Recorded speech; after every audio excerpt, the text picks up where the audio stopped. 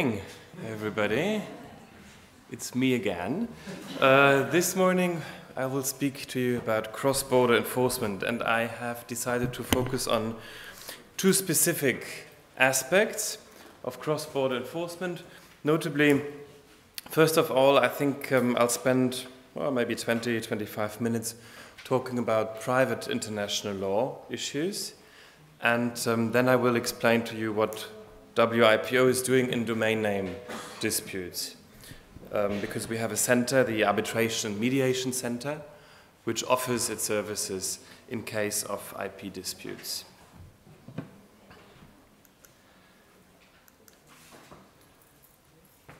Oh, that looked different from when I was preparing it, but just imagine that it was all covered in green. So this is a situation, admittedly it's copyright, somebody who is, for example, streaming something in one country, the person who is looking at the infringing copy is in another country, and the judge with the whistle is in another place. So the original situation would be everybody's in one place, we don't have any problem. Now, there can be a situation where the infringer is in a different country, or there might be situations where the infringer is in one country, the technical material to stream the illegal copies of the work are in another country, and the consumer is in a third, different country. So in that case, of course, there are all kinds of questions that one would ask, notably, which court should decide in which country, and then once a court has found that it has jurisdiction, the next question would be which law applies, and then once the court actually has come to a judgment, can the judgment be enforced in another country? So these are issues that have gained in importance quite a lot over the last couple of years for exactly the reasons that Erling already talked about, because the internet infringements that we know today, they happen all around the world. The internet doesn't know any borders, but IP rights do. IP rights are territorial, so there are frictions. Now, I'll start with this case. There is Mr. Pinkney. Mr. Pinkney lives in France, and Mr. Pinkney created 12 songs. And if you look at the cover of the 12 songs that he created, and if you look at the facial hair and the main hair of the actors, you can tell that was some time ago in the 70s. But that's not a problem, as you know, because copyright subsists for the life of the author plus 70 years. So he had, in the 70s, when he created these songs, he had released them on the old school, I don't know whether you remember them, these little discs, black and, yeah, so a vinyl version of his songs. One day he was looking at the internet, and he noticed that his songs were offered for sale on a CD, and he thought, well, that can't be quite right, because I never authorized the production of my songs on a CD, and I never authorized the CDs that I had never authorized to be sold. So how come that now on the internet people sell my CD? Now it turns out the company who had in an unauthorized manner produced the CDs is a company in Austria, and the company who markets the CDs through the website is in the UK. So obviously the question is not so easy. Where would Mr. Pinkney go and sue? Does anybody want to take a guess? Well, I guess I would do the same that Mr. Pinkney did. If I live in France and I think my rights are infringed, I would first go to my court in France, right? And that's what he did. And the first instance court thought that was absolutely fine. That was challenged. The second instance court gave right to the company M, to the producer, saying that France should not have jurisdiction. And then so the whole case came before the Court of Justice of the European Union. Now, all kinds of questions. Is there copyright? What is protected? Damages, infringement? And what are the criteria that we should apply to solve all these questions? When we talk about jurisdiction in Europe, it's fairly simple because there is actually, we actually have law that applies, namely the Brussels I regulation, which places a lot of importance on the fact that the rules of jurisdiction should be highly predictable and generally be based on the defendant's domicile. But it also recognizes that sometimes it's necessary to be able to sue in a different country because of the close connection between the court and the action.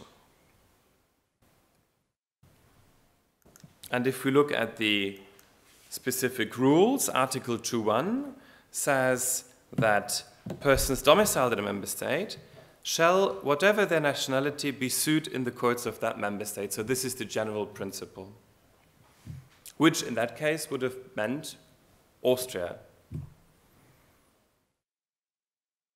But then Article 5.3 is a special rule saying that a person domiciled in a member state may, in another member state, be sued, and then a couple of things come, but the thing that is important for us, in matters related to tort, delict, or quasi-delict, in the courts for the place where the harmful event occurred or may occur. So this is the criteria that we need to look at. Which is the place where the harmful event occurred or may occur. And just to complete the picture, we'll also look at Article 22. So whenever an IP dispute relates to questions of registration or validity, then of course it's the court of the member state in which the registration or the validity is in question. But this is not what is interesting for our case. Our case is really dealing with infringement, so Article 5.3. Now, the European Court looked at the criterion established by the Brussels I regulation, and it decided that the place where the harmful event occurred or may occur can actually mean two things. It can be the place of the event giving rise to the damage, or it can be the place where the damage occurred or may occur. And these places do not necessarily have to be the same, especially if we talk about online infringements. And if they are not the same, then the defendant may be sued at the option of the applicant in either of these two places. Now, how does that relate to Mr. Pinkney and his CD? Clearly, the events that gave rise to the damage did not occur in France, because the reproduction of the author's work in a material support, which is then sold via the internet, that didn't happen in France. It's just the internet which is accessible in France and from which the CD can be bought. But then the court said, looking at whether damage occurred or may occur, it said that it was likely that damage might occur in France because there is the possibility to obtain the CD from the internet and to have it delivered to France. So French courts were competent.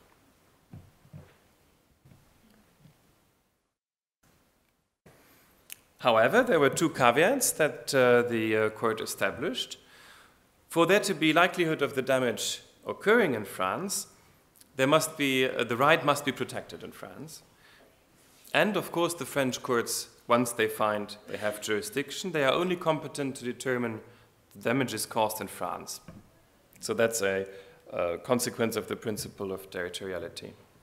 And very much in line with the rationale of the Brussels I Convention, because the idea there is that really the court should decide the case which is best placed to make a determination whether there is liability.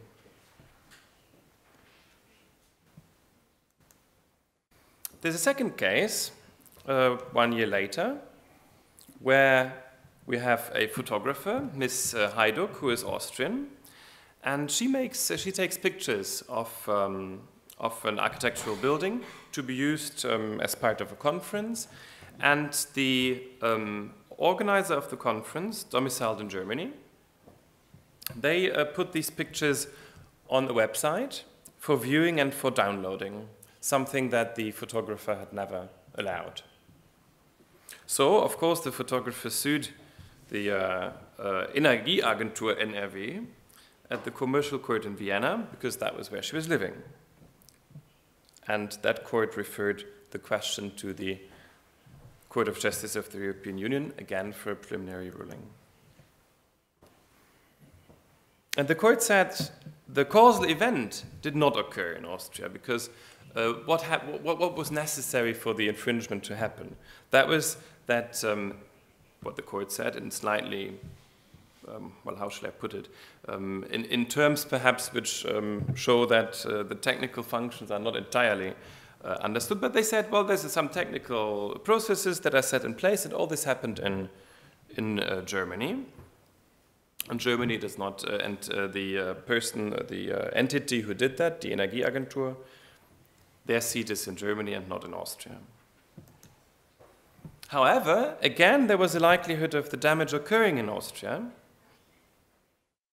And they said, for this likelihood to be there, it's not necessary that the internet address has a top-level domain AT for Austria, but simply the fact that the website is accessible from Austria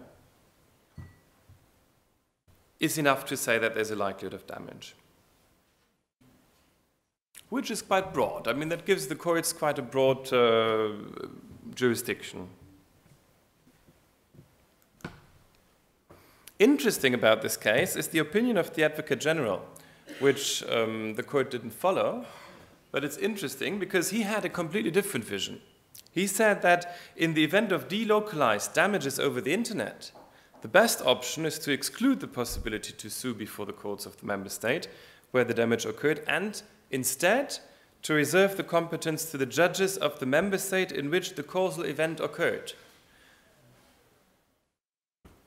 So just to show you that these questions are really debated, even amongst the professionals. I mean, for the European Union, at the moment, it seems fairly settled, although, as I said, it gives quite a broad vision of jurisdiction, so it remains to be seen whether that course is to be followed in the next couple of years. If we look at the applicable law, so once the court knows that it has jurisdiction, it's fairly simple for IP rights, I would say. If we look at the Berne Convention, Article 5.2 states that the extent of protection as well as the means of redress afforded to the author to protect his rights shall be governed exclusively by the laws of the country where protection is claimed. And likewise, we have a similar stipulation in the Rome II regulation, applicable in the European Union. The law applicable to a non-contractual obligation arising from an infringement of an IP right shall be the law of the country for which protection is claimed.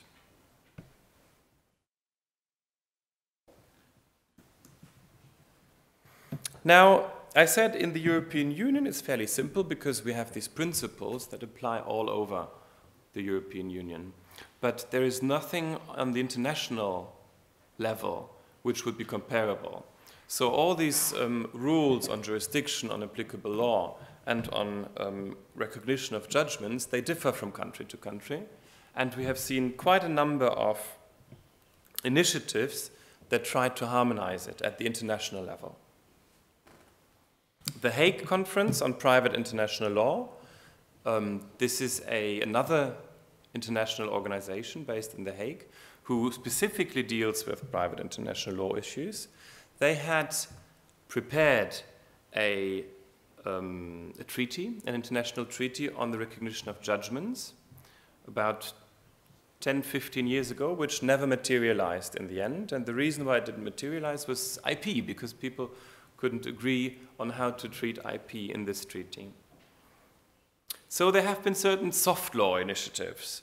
One of them is actually a WIPO joint recommendation, which in 2001, so I think, if I remember correctly, a year or two before the case in the UK actually was decided, the Irish case, what was the name again? Yeah, exactly, brick and mortar. Looking at when use on the internet should be used in a specific country. This is what the joint recommendation addresses. But it's a recommendation, of course, so it's not legally binding. But it has seen some successes, also in the sense that it has been taken up by courts to decide jurisdiction, which was not clearly intended, but that's the way that it was received. And then in several parts of the world, there were initiatives mostly run by academics, trying to establish principles that could apply on all these questions of jurisdiction, applicable law, and the recognition of judgments. And basically, these initiatives, they prepared their principles in a way that pretty much looks like a treaty. I mean, if you read it, it has articles, and it could be adopted as an international instrument if countries decided to do so. And the last initiative, the International Law Association, the Committee of IP and Private International Law, this is the first initiative on a global level, trying to take from all these regional initiatives some elements to come up with an approach that could be applicable worldwide. And they are still planning to release their guidelines in 2016, so later this year. So we at WIPO, we think, well, actually, our interest in the topic was spurred by the fact that whenever we do capacity building activities with judges or with prosecutors, and we talk about infringements on the internet, there's always going to be one question asking us, how do we deal with cases where there are cross-border elements, where there is a foreign element? And so it is a topic that's very much of interest to our audience, so to speak. So we decided to do a bit more work on it. So we organized a seminar on these issues where we invited the representatives of the different regional initiatives and also of the new global initiative. That was last year. And we organized a study. We sent a questionnaire to national experts in 19 countries, asking them whether they could give us examples of cross-border, IP disputes with cross-border elements, online IP disputes with cross-border elements. And Professor Andrew Christie from Australia, he then took it upon him to synthesize the results. And he wanted to, looking at the results, he wanted to really come up with an idea of what are the most pressing issues. So what is the typical case of an online IP infringement with cross-border elements? So he looked at the facts, he looked at the claim, he looked at what the judge finally ordered, and he looked at the question, were actually issues of private international law raised by the parties or by the court?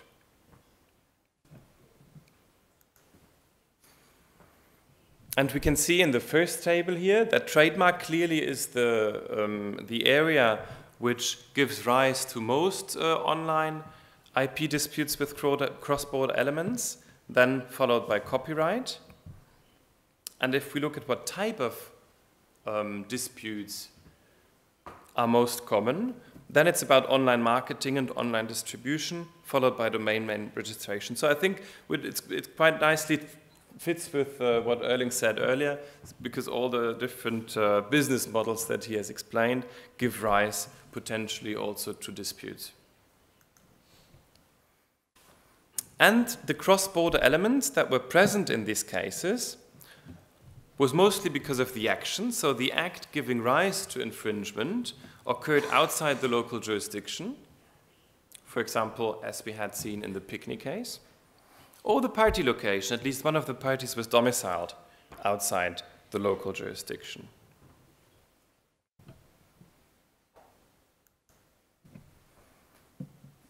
"95% of all cases concerned civil claims, and only 5% were criminal. And if we look at Table 2, that tells us whether the claim was for primary infringement or for secondary infringement, and the large majority, 84%, concerned primary infringement. And it was really infringement cases. So validity of the IP right was not really an issue, at least in 94% of the cases.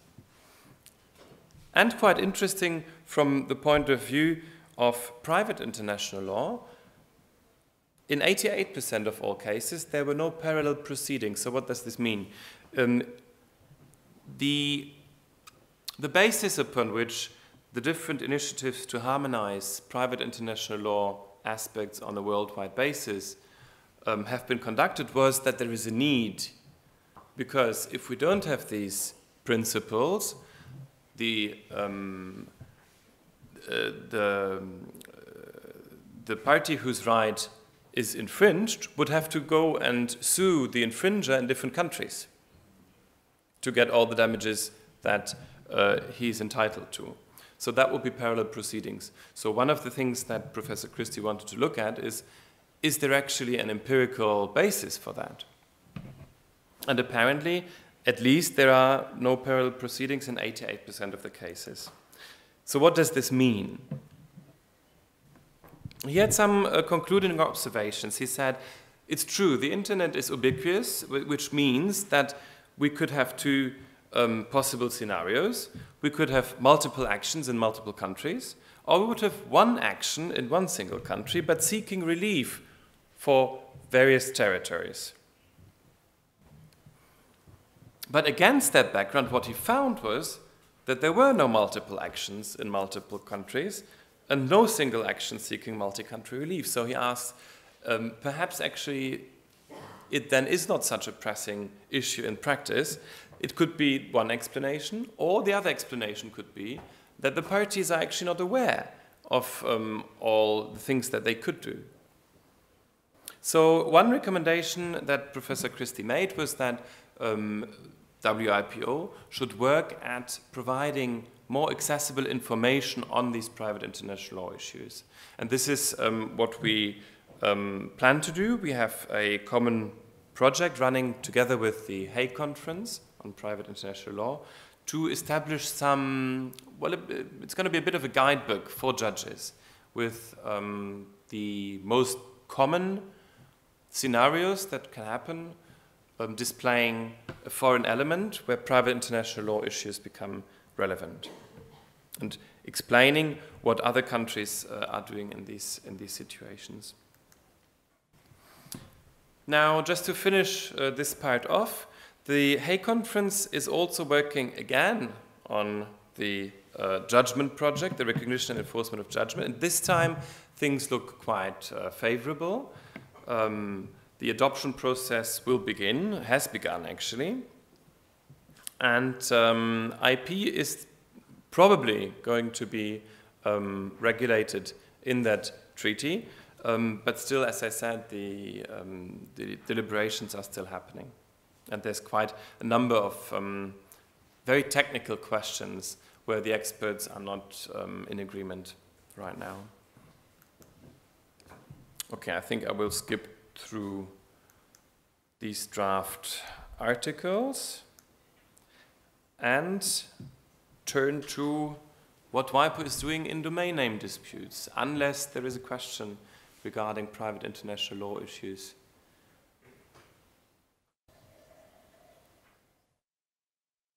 Sorry. No, please.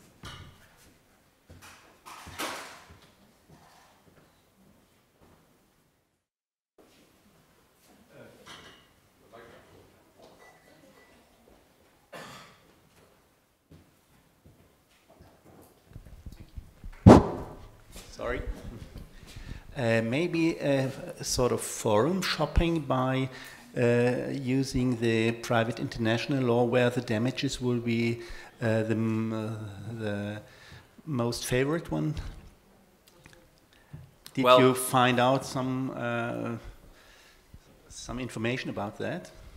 Well, it's a different it's a different question, right? This is rather a question of the substantive law. Yeah, that's and right. If we keep in mind that IP rights are territorial, yeah. Even if you go to a country which knows, for example, punitive damages, I guess they would only award these punitive damages in view of the harmful events that occurred in their country. So a bit like the caveat that the European Court of Justice made.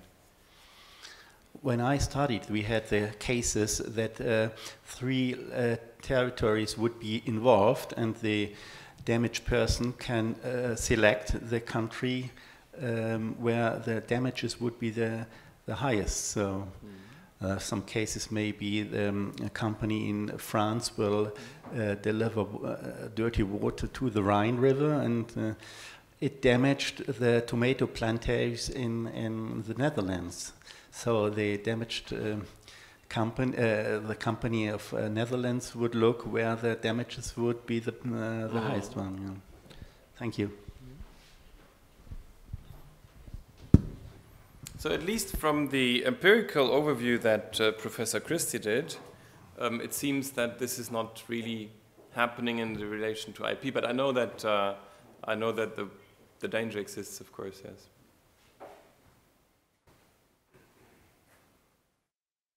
Anybody else? Any question? No. Okay. So let's talk about domain names, and I'm quite happy that Erling already provided an introduction, so I can skip all the technical aspects. Now, domain names are quite an important business asset these days. So, for example, sex.com is worth $14 million US dollars, or beer $7 million US dollars. And of course, there is an incentive for infringers to abuse domain names, namely by registering the trademark of somebody else. And this is what is typically called cyber squatting. And this is exactly the type of problem that WIPO addresses. Now, we've already heard quite a bit about the domain name system. We have 315 million registered domain names, and there are generic top-level domains and there are country code top-level domains. So top-level domains is everything after the last dot, as we saw. So, for example, .lv would be the country code top-level domain for Latvia. And each top-level domain is managed by a registry, and out of this registry all over the world, there are more than 1,000. And the whole system is held together, as we have already heard, by the Internet Corporation of Assigned Names and Numbers. And it's ICANN who then has contractual arrangements with these registries, and the registries will have a contract with anybody who wants to register a domain name. And it's very important to keep this whole contractual background in mind, because this is what will allow WIPO to come to solutions in these cases of cyber squatting. And the tool to do so is the UDRP, the Uniform Domain Name Dispute Resolution Policy, which has been in place since 1999.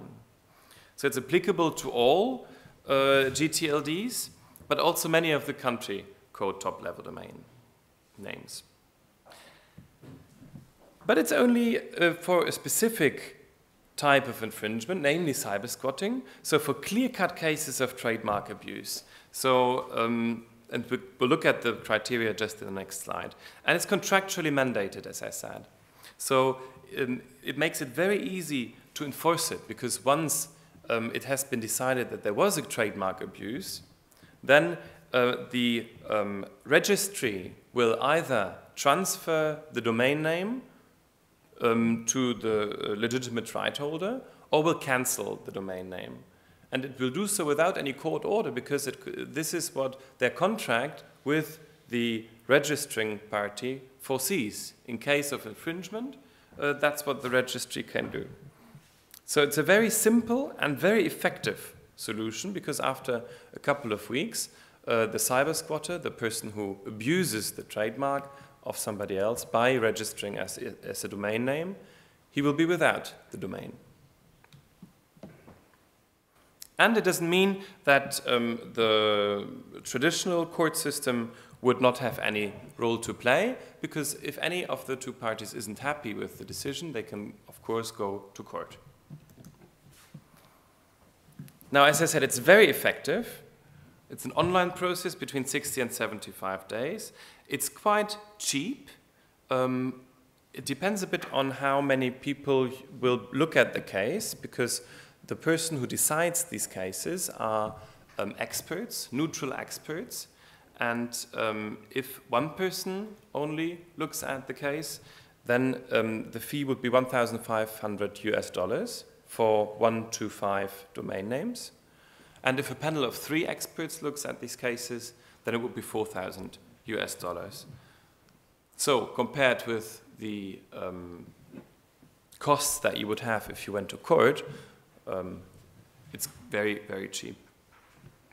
And it's very predictable, because WIPO has been doing that for 16 years, and there have been over 34,000 cases so far concerning 63,000 domain names. Now, what are the criteria that need to be shown to come to this result? Namely, the complainant, he must show that a trademark is used as a domain which is identical or confusingly similar, so that you will recognize. He must show that the registrant does not have any rights or legitimate interests in using the trademark, his trademark, as a domain name. And he must show that the domain name was registered and used in bad faith.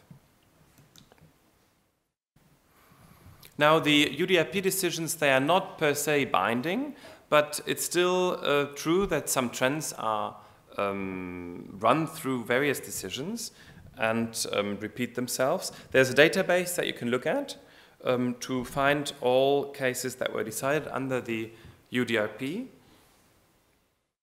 and some more sources of information.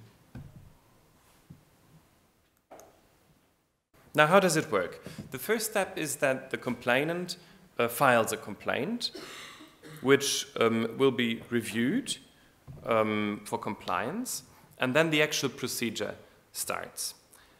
The registrant is asked to send a response to the complaint, which in some cases don't come, in some cases they do. And then a panel is appointed. As I said, either 1 or 3 members. Typically it would be 1 member, but if any of the parties want the panel to be 3 members, then it will be 3 members. So the panel will look at the case and decide, and immediately after that the registrar will implement. Well, immediately not, because the registrar waits 10 days to see whether either of the party goes to court. Because obviously in that case it doesn't want to cancel the domain name should then a court decide afterwards that the domain name was actually legitimate, then it would not be the right decision. Now, we have about 10 cases every day that come new, and the variety of domain names that can be an issue in one case is quite broad. So it can be between 1 to 1,500 domain names per case. Typically, it's less than 5 domain names. Parties from 177 countries and in 21 case languages.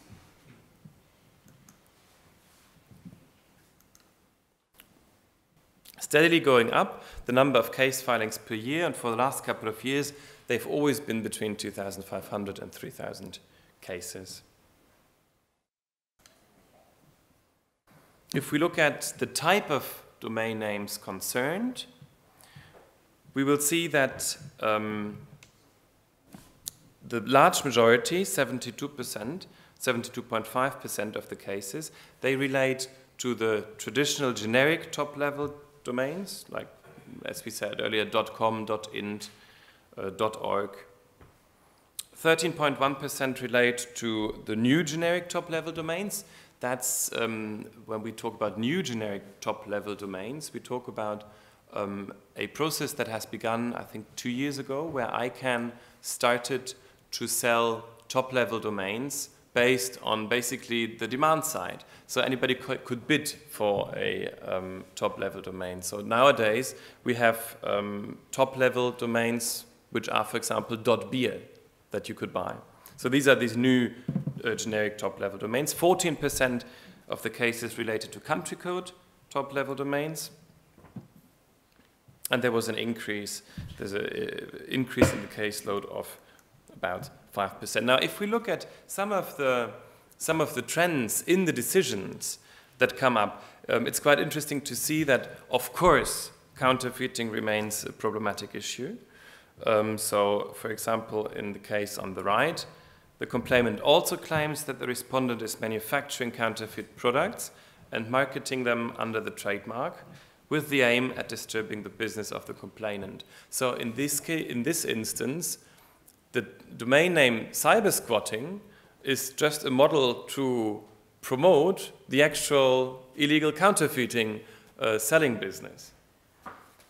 Or in the case on the bottom, the panel finds on the undisputed evidence that by using the domain name for his website, the respondent has intentionally attempted to attract internet users to this website for commercial gain by creating a likelihood of confusion with the complainant's Isabel Marant mark. But there's also some further going trends. So for example, the fraudulent use of the domain name to pose as complainant's clients or corporate partners, a bit like the case that we've heard earlier, association, where the domain name registrant tries to associate himself with another company, although no link exists in reality. So, for example, on the case to the right, there is no web page associated with the disputed domain name, sapincs.com. Indeed, the respondent used the complainant's name to register the disputed domain name and is using the disputed domain name to generate fraudulent purchase orders and used it to order $20,000 worth of equipment on the complainant's account. So in this instance, a domain name is registered, but if you type it into your browser, it would not lead to any page. So there is no page visible to anybody, but you can still use the domain name, for example, in your email address. So you could still create the impression that you have an association with another company by registering a domain name, although you won't have a web page on that domain name. So that was this particular case. And also, another trend that we see is fraudulent use of the domain name for phishing schemes. So, in the case on the bottom, the respondent's phishing scheme to email job-seeking individuals fraudulent job offers purporting to come from the complainant.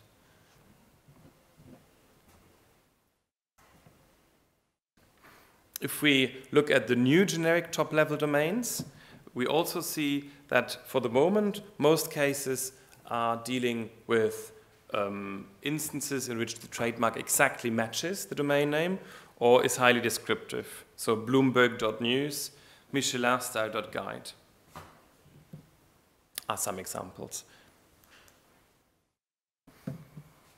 Now, the domain name resolution is one part of the work that my colleagues in the WIPO Arbitration and Mediation Center are doing. But the other important part of their work is related to alternative dispute resolution mechanisms. So, for example, mediation, arbitration, and expert determination. In order to do that, WIPO has a network of neutral, well, what they call neutrals, 1,500 arbitrators, mediators, and experts with specialized knowledge in IP from more than 100 countries. And there's two offices, the one at WIPO headquarters and one in Singapore. And what is interesting, again, is the fee structure, because WIPO is offering these services not for profit, and the time cost efficiency in solving IP disputes. So we see that many parties actually prefer to at least try to come to a solution through ways of alternative dispute resolution before they go to court, because it is cheaper and because it is quicker. Now, what usually happens is that an initial contract will already foresee that should at any point in the future a dispute arise, that dispute will first be submitted to WIPO or another alternative dispute resolution service provider. And then, depending on what is stipulated in the contract, it either goes for mediation, arbitration, expert determination. So mediation, just to perhaps quickly clarify the terminology. In mediation, the parties would come together and they would discuss the dispute, and they would have the help of a neutral intermediary who would help them find a solution. And the outcome of a mediation would be a settlement contract, so an agreement by the parties themselves. Arbitration, on the other hand,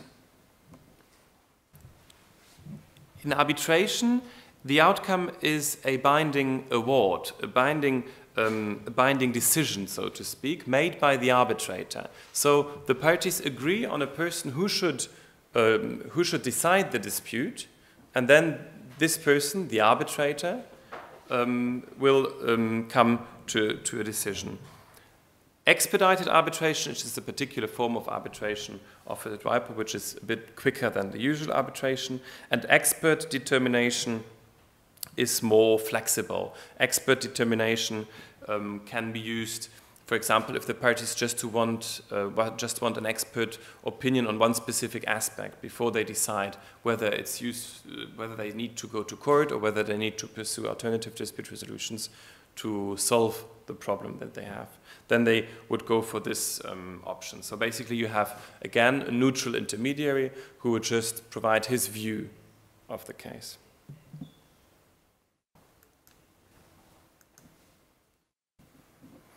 So this is just an overview of what it is that most cases deal with, those cases that come to WIPO for arbitration, mediation, or expert determination.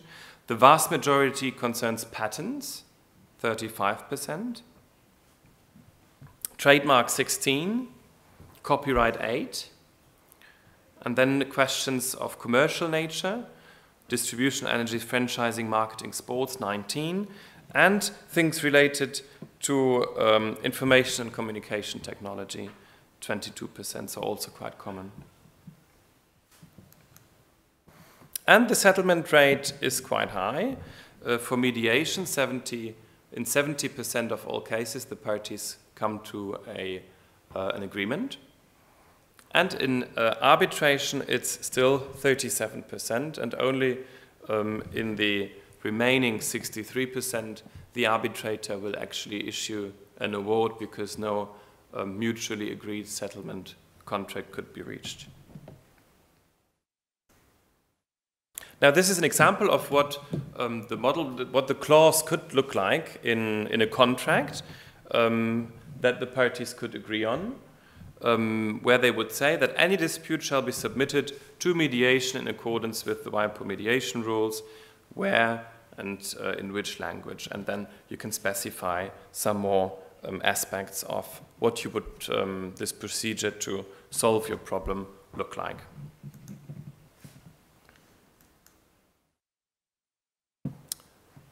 Plenty of sources of information if you're interested in finding out more. And that was actually everything I had prepared. I realize I'm quite early. It's good. We have, well, depending on how many questions you will have, but are there any questions?